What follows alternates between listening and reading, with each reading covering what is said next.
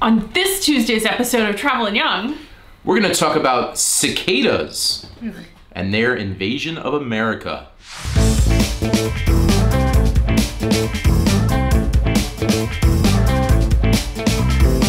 We're the Youngs. We've spent our lives traveling the world, and in 2018 we moved from Chicago, Illinois to Copenhagen, Denmark. Now we want to share with you how our new lives abroad is keeping us young. Keeping us young. Are helping to keep us young. All right, welcome to Travelin' Young, and today is Cicada Day. It's so gross. Oh my goodness. So we wanted to talk about this because you may have seen it on the news. Yeah. These cicadas are starting to disappear, but they've been in the US now for the last month. Yeah, and it's just quite possibly one of the worst times of natural history. Yeah, and so this specific one is here every 17 years. Yes. And so we were living in Washington, D.C. last time, and Maya was little, and it was intense. There's a couple different kinds, but this one every 17 years, and this is the area basically around about where they're coming, Yeah. like Ohio, Indiana, and Northern Virginia, and Maryland, and that's, you know, where we were the cicada epicenter, I think, were. the last time. Yeah, we were. So we want to do a quick walkthrough of what cicadas are. What is their little life cycle that leads to this every 17-year occurrence? Some photos from 17 years ago and video from 17 years ago. And then also some stuff from some of my friends that sent us some things. Yeah. And a very special tried on Tuesday. Very special. Glad it wasn't special. me. But for now, let's start and talk about where cicadas come from. Cicadas are basically around trees. So you see them around trees. And these little nymphs come up and burrow out of the ground. They climb up a tree. This is what they look like, and they basically huddle around trees. We captured one 17 years ago and watched them a little bit inside. We gave them a little tree bark. But they hang out around trees, and one of the first things they do is they go through this molting process. So you'll see in the background, there's one that had just come out, but in the foreground, there's one coming out of his shell right now. And this is 17-year-old video This is technology here. This was back in 2004. This was right outside our window of our house. But imagine thousands of these. Yeah, and this is the process of them becoming a full adult. Yeah. Yeah, exactly. That's super awesome. And you see they're like flying in and out in front. They can't see anything. No. So here's some still pictures on a tree outside of one coming out of the shell. Crunchy. A little further out of the shell. No. Yeah, and then here's one that's fully out of his shell, finished the process. And then here you'll see a tree that has some shells, some coming out. This is just like all over the place, basically all the time. And then in the end, there's just piles of shells on the ground. So here they are, fully molted. Now he's going to fly around and make horrible noises. Yes. And fly into you, fly into your hair. Yeah, keep your mouth shut. Yeah. They eventually go back to a tree and they cut a slit in the tree, and that's where they lay their eggs after they've mated. So they're flying around making noise, trying to find a mate. They get eggs. This is what they look like in that after they've fully gone and when they're flying around. This is little eyes. You can find like 8 or 9 of them just sitting on a. That's so gross. Ugh. One day we came out 17 years ago and saw these all over our tire of our car. That's gross. They're absolutely everywhere. But then after they've laid their eggs, they fly around and they die. And smell really bad. So then around, I don't know, 6 to 10 weeks later, these eggs hatch and they're little nymph, like little small ones, and they fall to the ground. They burrow under the tree and they basically eat off the roots for 17 years. And this whole process starts again when they climb out of the ground. So there you go. I mean, that's my I'm not a botanist or whatever, an insectologist or whatever would be the. I can't remember the name of them now. So this is the general explanation of this process that they go through, and it's like, I think they're disgusting, but it's just fascinating. It is fascinating, but it would be less disgusting if there weren't so many of them. I mean, it is just thousands upon thousands, and when you go outside, it is almost deafening how loud they are. Yeah, when you mow the lawn, you're just like mowing up. Oh, it's so dead shells and carcasses. Yeah, and then our dogs would eat them, and that Yeah. was just the worst. Yeah. So speaking of that, let me not give away too many hints, although you may figure it out already. Very special Try It On Tuesday. So one of my friends is in the DC area, is super active in charities, and she wanted to raise money for a charity that she's involved in through her work, and I'm gonna let her explain it to you. So let's go to this week's Try It On Tuesday. All right, welcome to this very special Try It On Tuesday with my good friend Sheena, who I have known for, we went to grad school together. We met in 2007, 2008 in the DC area. By the way, I've got my Nationals, as always, shirt on.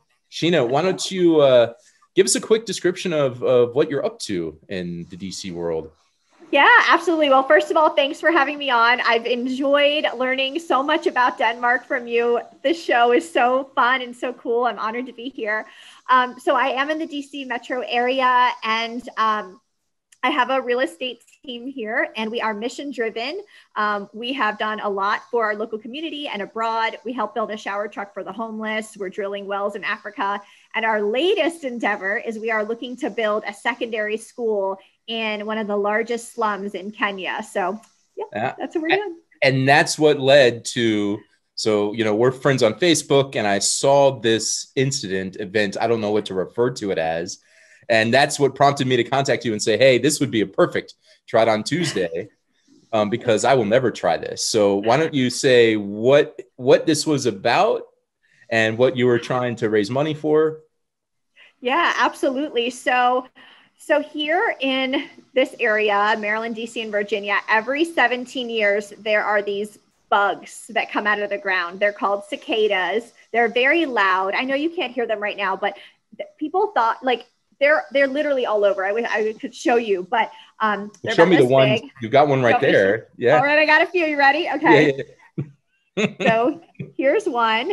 It's not living, but yeah, they're pretty sizable. If you can put on my hand so you can see.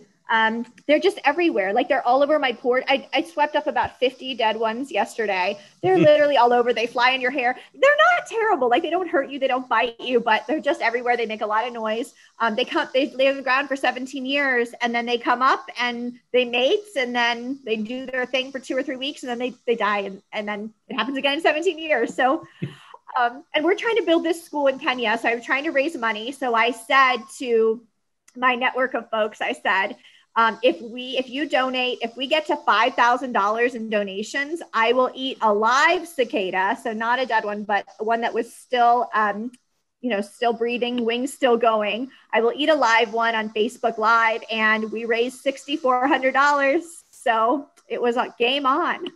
Yeah. Then did you regret that? Did you think, oh boy, what did I get myself into? This is going to happen now.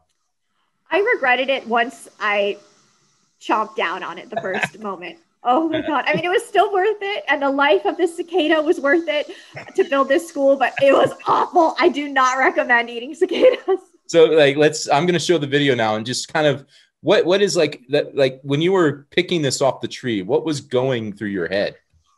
Yeah, you know what? I think really I was picking this tree. I was looking for one. I found one right behind me pretty quickly.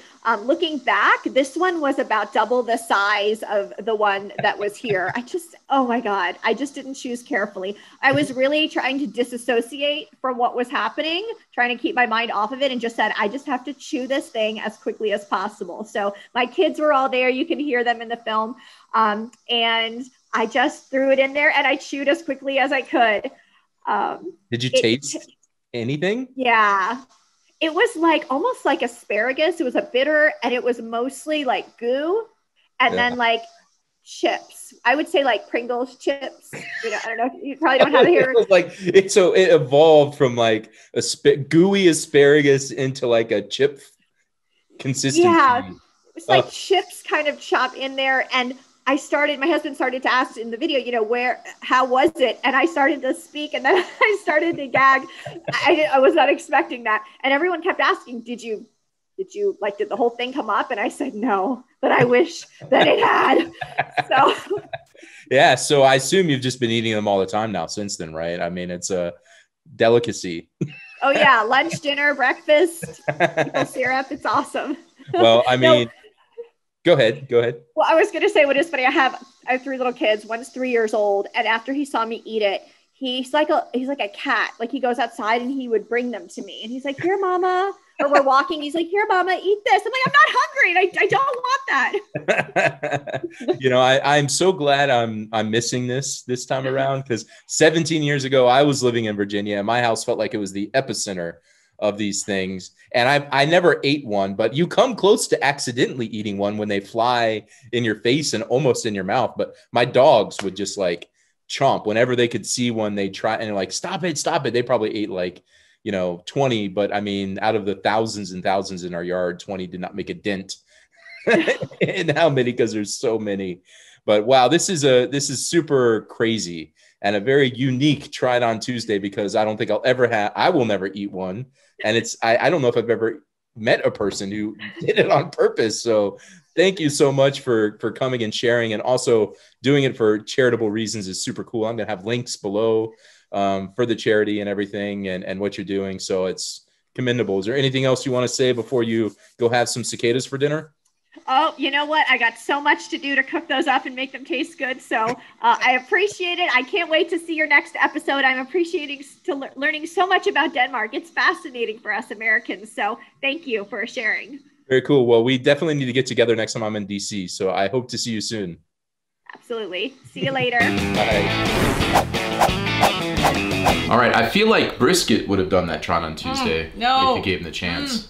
I'm amazed that she did it. She's, as you can't tell, Sheena is full of energy, and it's just so awesome that she would do something like that. I commend her. She's a fantastic person. Yeah. So thank you, Sheena, for doing that, and for thank you for sacrificing yourself for charity. Joining us for a little bit to talk about the experience. So, what I want to do is play a little bit of audio. My dad, I asked him to record some stuff, and it's crazy. This is some audio of that. Luckily, there's some beautiful birds in the middle of it because there's still birds. My mom told me today, we just spoke, that there was a cicada flying around the other day, and a bird midair grabbed it and ate it. That's like a big dinner. The birds are super happy, I think, because they're chowing down on these meaty cicadas. But here's some audio of the cicada noise, which just is this like very loud buzz that's just constantly going on. And along with that are some pictures that my dad took of the house that we used to live in 17 years ago, and basically all the cicadas. And his own yard, because we lived pretty close to their house.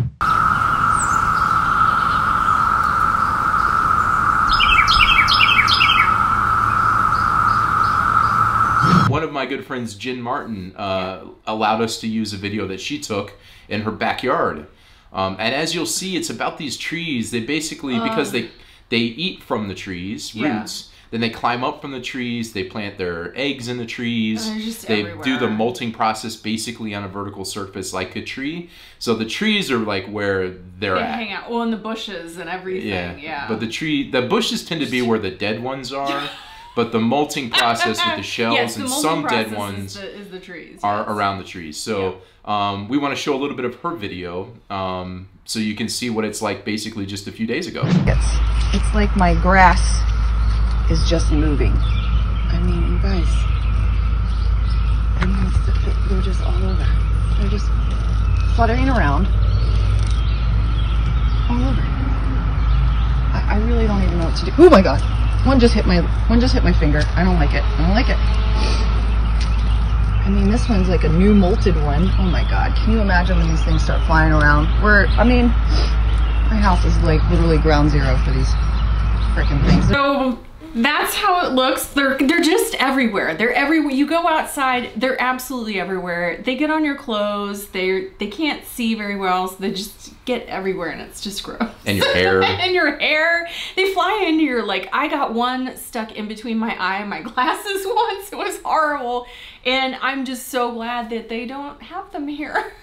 They are not here. Consider yourself lucky, because this house, there's no air conditioning. We have to have the windows open. Yeah, and so, my God, I can't imagine. if you had to have the windows open right now, and cicadas, they would be inside the house molting, and they would be inside the house making noises, and it would just be the worst. So I mean, I think it's interesting. We do get cicadas every summer. There are some cicadas that come out every summer. So you get that kind of sound a little bit every summer, but then when the big broods come out, it's overwhelming. And they're just, the whole being outside, nobody wants to be outside.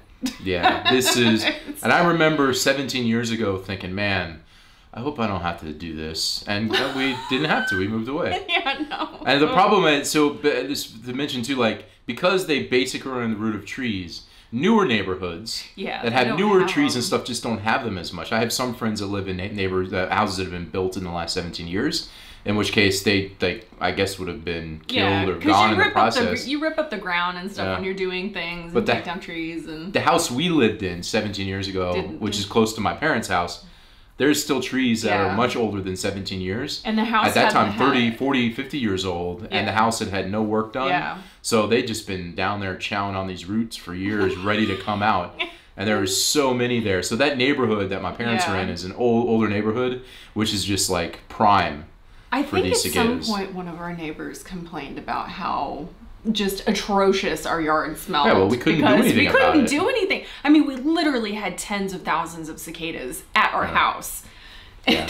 It was gross. I don't miss it. No. So there you go. This is a little introduction to cicadas. If you want to learn more, feel free to Google. Yeah. And all right.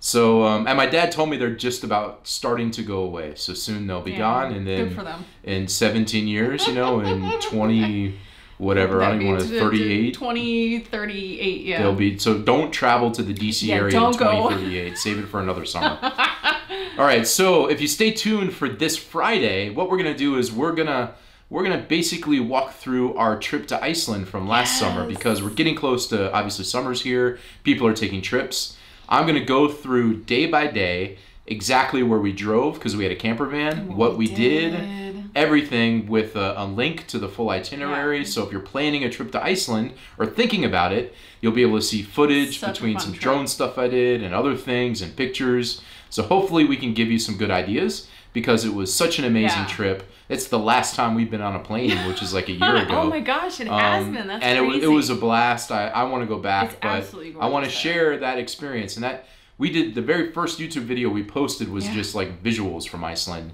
And me standing majestically above a crater. This time we're going to actually talk about it and explain it with maps of where we drove day to day to day. What we did. And it was such an amazing time. I can't wait to share that with you guys, and hopefully help people that are thinking about going to Iceland, which I would highly recommend. Yes. But until then, we're just going to go ahead and say goodbye. Bye. We'll see you later.